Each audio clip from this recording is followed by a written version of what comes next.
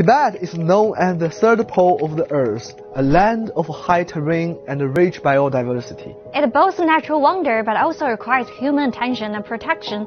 When you Google environment in Tibet, you will find that Western media reports often paint a grim picture of an environmental crisis.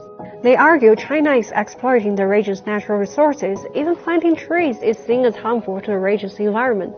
We visited Nanshan Park in Lhasa less than a decade ago. This place was just barren mountains. Through afforestation efforts, it's transformed into a vibrant green oasis. We bring Western media's concerns to the city officials.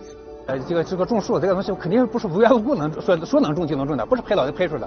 咱们经常走到路边能看见，你得看这山顶上有几个黑的，那就是原生遗留下来的大果园呗。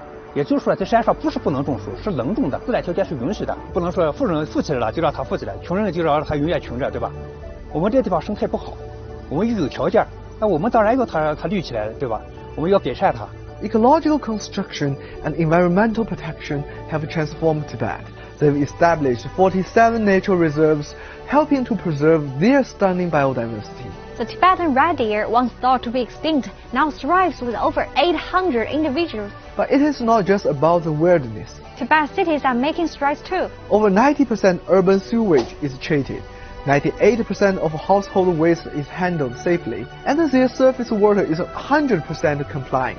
Tibet serves as a shining example of how ecological progress can go hand in hand with development and social advancement. 老百姓需要一个生态好、幸福美丽的一个周边的生活环境，他也需要周围打开窗户、开门，看到都是绿色底色和自然环境好的一个地方。